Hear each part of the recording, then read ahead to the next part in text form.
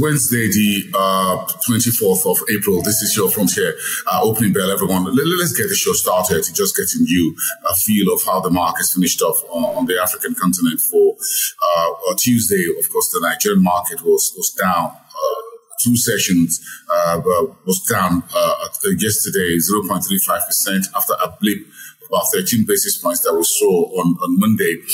Then, of course, we've got the Kenyan stock market up by 0.32% as well. The South African GSE was up by 0.63%. The shares of Capitec Bank was up very strongly yesterday, roughly 1.3 billion rand of shares of the bank was traded after its robust earnings for last year was released to the market. The BRVM was up by 0.35%, while the Egyptian market continue in the negative territory since Monday started, wiping off some gentle gains that it made earlier on Sunday when the market opened for the weekend in Cairo. You've got about two more sessions to watch this week until Thursday tomorrow in Cairo. That's just touching on the Pan-African equities market, with Zimbabwe also yesterday making some gains as well. The Ghana stock market remained flattish.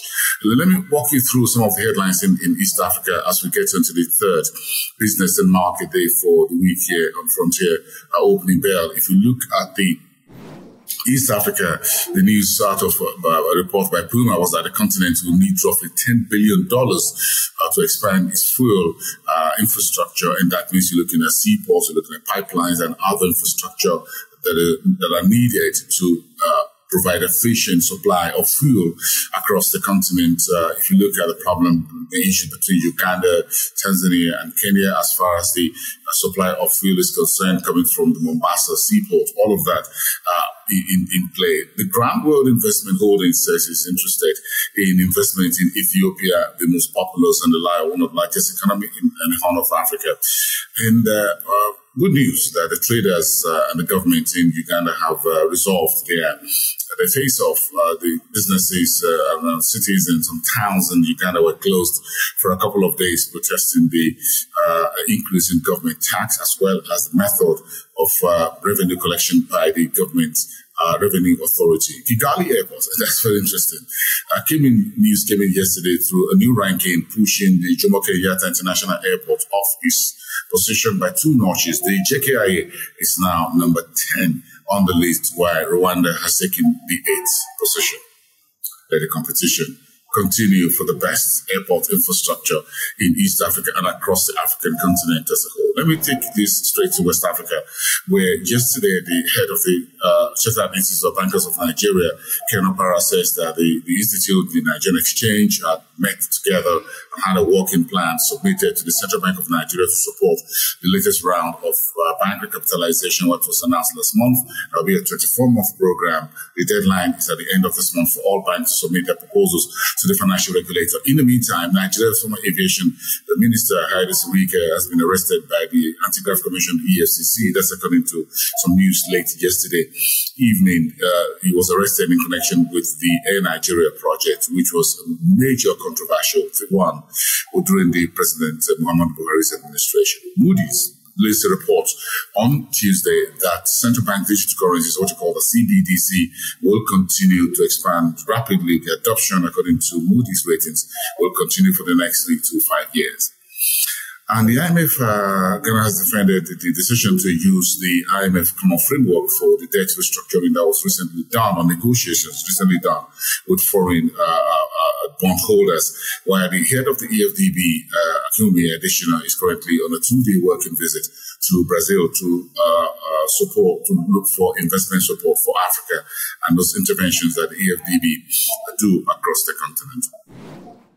Let's move on to Southern Africa. And Capitec Bank earnings was big yesterday, 7.79%. The share moved up. Roughly 620,000 units of the shares of the company was traded.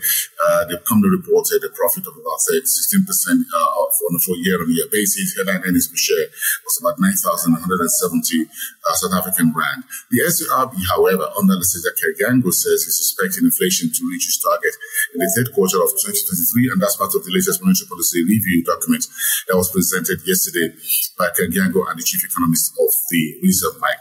In the meantime, Zimbabwe Stock Exchange says the gain so far made by the Zimbabwe main bourse has not been wiped out due to the introduction of the Z currency. Simply means a rebasing of the index, but at the exchange is still very robustly in the positive territory as far as the 2024 year is concerned.